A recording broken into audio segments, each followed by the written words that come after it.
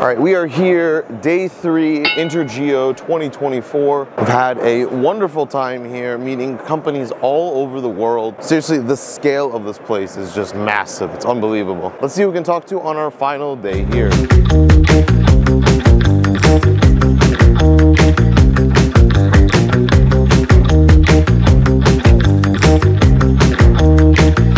who's here.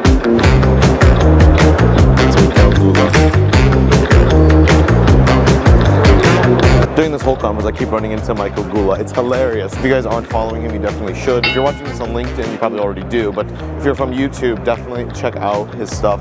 Amazing work. All right, now we're going to head over to some German friends of mine from a company that you guys have definitely seen here on the channel. All right, so I'm here with Ilyas from Viagram. And Ilyas, tell me more about your product lineup. So first of all, Rami, thank you for passing by, and I'm very glad to meet you here at the Intergeo.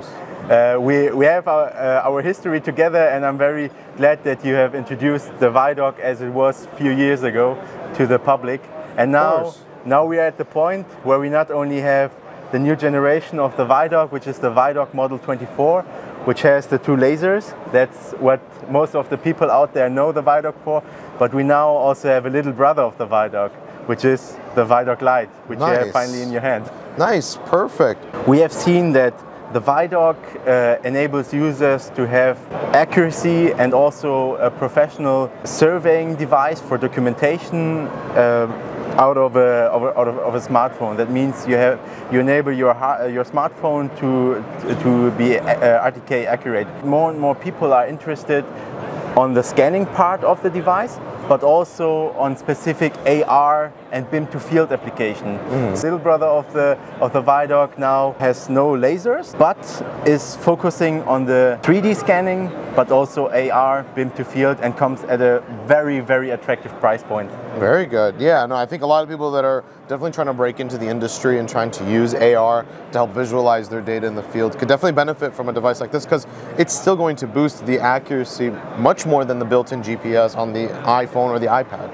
Absolutely, and there's something which is not very obvious, because if you screw away the antenna, what comes also with the new Vidoc and also with the new Vidoc Lite is a high performance antenna. That means that users are now even able to do their documentation and surveying under very extreme circumstances and situations. That means near buildings or near trees, because a lot of job sites actually take place within the city. Right, exactly. And sometimes if you want to measure, for example, trenches or manholes, you even turn the device up to 120 or 130 degrees, and then you still want to benefit from the accuracy, isn't it? Yeah, I want to make sure I maintain my fix. I don't want to absolutely get float readings. We have developed that antenna in-house, so that's our own production. Same with the Vidoc and the antenna in-house, made in Germany under highest German quality standards. Fantastic, fantastic. The most important thing about the Vidoc is that we have now came to a point where we enhance the device, the users, with 3 different applications. In order to introduce one of the applications, it's VSight from VGIS, which is a very powerful AR and BIM to field tool for documentation and also for field to BIM application. Another application which I'm very proud of introducing now to the audience is the so-called View app, and the View app is characterized by 2 different sides which the user experience. On the one hand, we have the 3D scanning mode, which you can describe as a one-click scanning solution. That means you will never find any simple scanning solution as you will find it in the 3D scanning mode. If you would like to process either locally and download the raw data or upload to the cloud, it's up to you. And on the other hand, within the View app, you will find the geometric mode. That means that's more for professional users who are operating in a project structure. That means you have the project logic where you are able to measure single points, lines, polygons, and areas. But of course also 3D scanning, you don't want to miss it within your project, with more experienced settings for users who have more experience in photogrammetry. And the third application, which I'm also glad to introduce, is the so-called Skin app. And the Skin app really, from my perspective, is the best solution when it comes to the telecommunication market. So we see that in many, many areas the telecom market is booming, and all of them are keen on documenting their work and using that documentation for example, invoicing, but also quality assurance purposes. We are rapidly growing our reseller platform. If people are interested in also becoming a reseller, feel free to contact us either on www.vidoc.com or over LinkedIn, and find me on LinkedIn, and yeah, reach out if you like. Yeah, I'll leave a link down in the description so you guys can reach out to the us. Thank you, my so friend. much,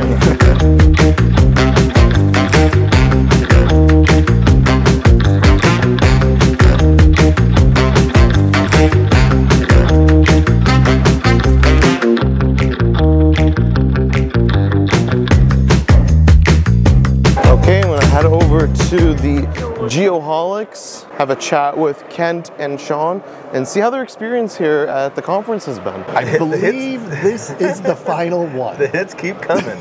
Do Well, when Rami comes by, you gotta sit down. You don't ever say, nobody says no to Rami. right? Nobody. So Rami, real quick, everybody knows who you are, but just for those that don't, name, who you're with, what you do, that type of thing. Oh, that's fantastic. I appreciate you guys for letting me be here. I mean, being the last person.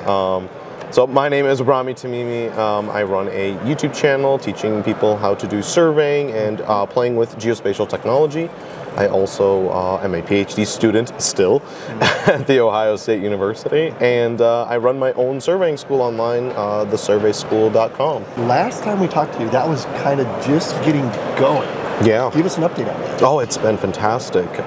We currently have 100 students, and coming from, amazing. yes, oh no, it's incredible. People that are just from the industry, either they're drone pilots, or they're just getting into surveying, or they've graduated and they've got like their FS, and they're just trying to ramp up their practical skills. So very diverse group of students. We have, you know, just built a community of highly motivated individuals that are passionate about surveying. They find the purpose, and they find that learning surveying is so beneficial to them in their careers, and they can do it in a very comfortable and relaxed environment, you know. So we meet on Zoom once a week just to kind of have like a mastermind, but there are tons of courses, hours and hours of content for them to consume, and it really dives deep into several topics in the survey world. You said of a variety of survey topics. Can you be a little specific on what are the type of courses that, you know? Like general outline, kind of what you can. I didn't ask you.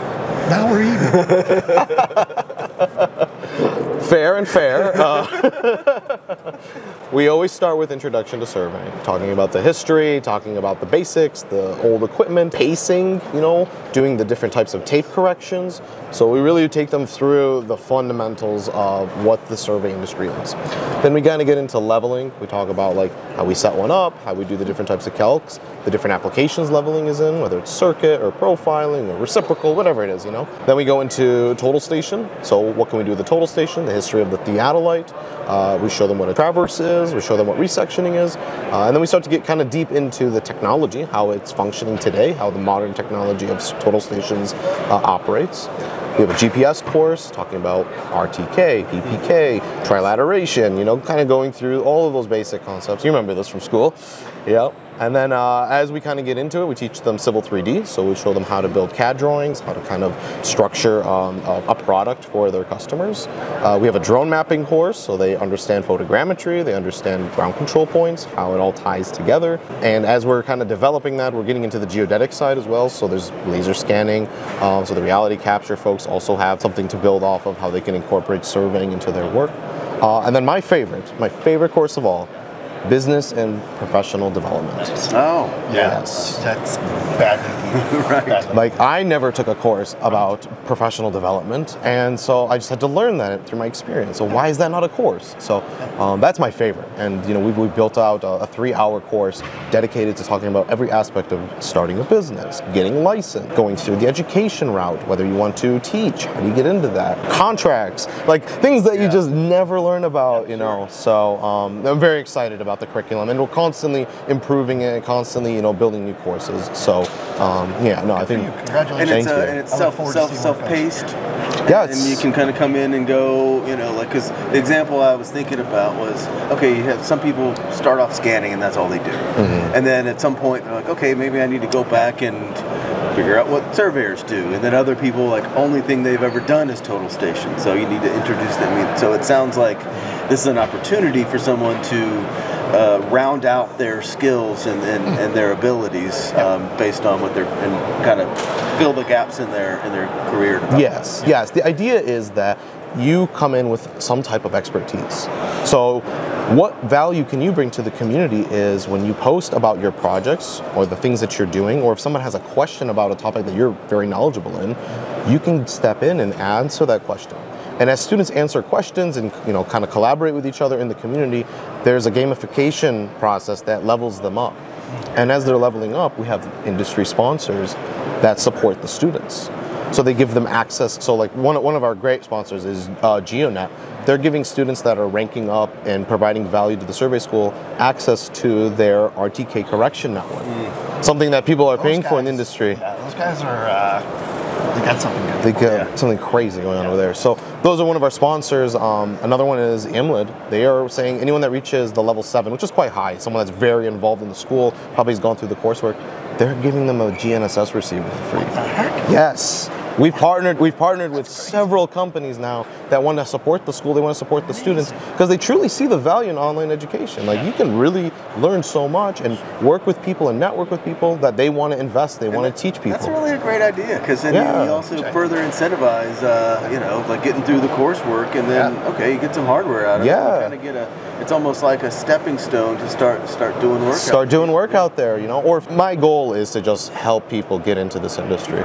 You know, you guys know how amazing it is, you know how much opportunity there is, and a lack of mentorship and resources, you know. So we need to fill that void. We need to be able to give people what they need to succeed. If anyone's interested, just head over to thesurveyschool.com. One of the hardest working people in geospatial. Oh, easy. Yeah, indeed. So Rami, thank you for your time. Thank you guys. Good to see you again. As always. Yeah, it's my pleasure. Thanks for having me. The next time. Of course. Jerome, nice to meet you. Nice to meet you. Yeah, tell me a little bit more about AI Infra Solutions. Can translate mobile mapping data into information, geospatial insights. We started as an AI company to do the last part in the whole process, which is the translation. But now we do an end-to-end. We founded a mobile mapping company. Today we map the whole of the Netherlands year over year completely, and all the lessons learned, that is what we also bring to other countries. So our customers in another country are big mobile mapping companies. The vision is that they also capture their whole country. What we bring to other countries and to big mobile mapping companies, we help them with special ops, and that's all about the logistics of the capturing cars. It's the sensors on your roof. It's making sure that all the data is collected in such a way that it becomes consistent, and also the whole processing and refinement is done in the country where it was captured. And then we have AI lenses, that's where we come from, and Studio, and that allows you to work with the insights that we extract automatically out of the large-scale mobile mapping data sets. If you want to capture that scale, it makes sense, of course, that you pick the right sensors. So here's an example of a Ladybug 5 Plus. The whole world market knows this camera. And we have another example in the roof of the car. And what we learned is for a lot of use cases, you can use the Ladybug, or there are other partners that we are talking to as well who provide really nice cameras. But there's also what we learned is that there's at some level of quality, we miss, let's say, the pixels, the real quality. And what you see behind you, together with Stemmer Imaging, it's a German company, we developed the Spider. It's a camera that allows you to really see a huge amount of detail further away from the street. So I think if you start working with us, in the Netherlands we do everything end-to-end ourselves, but in other countries, if you start working with us, this is the future. All right, so the theme of this whole conference has been collaboration. Watching companies come together, bringing their technology and creating the best products for us users. And so Teledyne and Inertial Labs have partnered together to create a new LiDAR sensor. And Inertial Labs has also created a new recipe lineup for their LiDAR sensors. So let's chat with these guys and learn more about the innovations in UAS LiDAR. Leo. Hey, Rami. Mark. Good to see you guys. This is our new high-performance LiDAR payload. It's called the Echo 1, which we at Teledyne Geospatial developed in partnership with Inertial Lab. So for 1.2 kilograms, you've got a high performance LiDAR, so 270 meters to 20% reflectivity, a 90-degree horizontal field of view, and then in track, there's 4 unique scan angles between plus minus 10 degrees. There's also a 5 megapixel color camera for colorization, or you can add on a Sony 61 megapixel on the top. The Inertial Labs recipe hardware is inside this, so you've got their user interface. So all in 1.2 kilos. You know, this is a good looking combo. We have Echo 1 together with a Whisper SkyScout. This is a brand new American made drone as well, right? It's a very compact, small package that can fly effectively up to, I would say, 22 minutes with this package. It's a very good single operator solution. Quick deploy, very easy. So after you're done collecting the data, what do you guys use for post-processing? That's one huge advantage of Echo 1, right? Because inside the hardware itself, we do have the Recipe Gen 2 architecture in there, which is very powerful. And when it comes to data processing, it's actually PC Master Pro. It's the very same PC Master Pro that every other Recipe system use to process the data. So the user experience actually is completely Recipe. How many returns do I get with the scanner? You basically get up to 8 returns, so lots of returns in forests and other vegetated areas, just to make sure that you get the ground. The nice thing about the long range of 270 meters is that you can basically trade off that laser power for extra vegetation penetration. So fly lower, and that's when you'll really get those multiple returns. Okay, nice. The big thing really is surveying and mapping. That's the classic use case.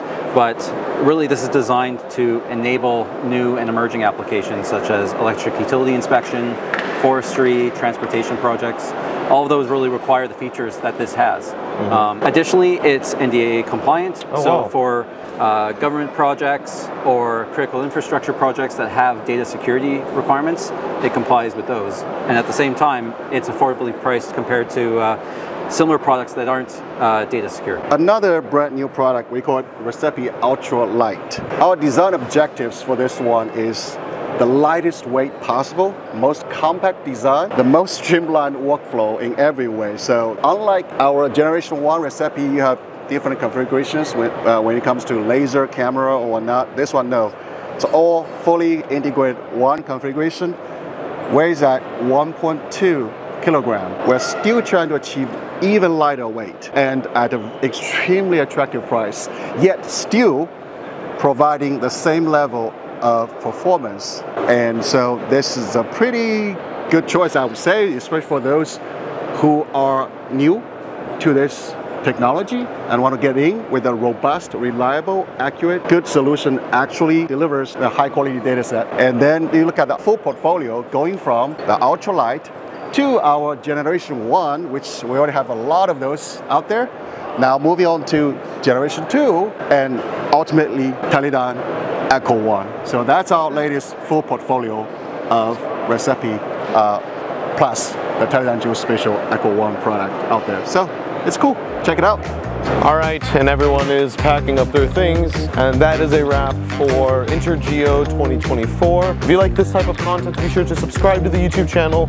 And if you'd like to learn more about surveying, then check out thesurveyschool.com. I look forward to coming back next year to Frankfurt for Intergeo 2025. Thanks guys for watching, and I'll see you all next time.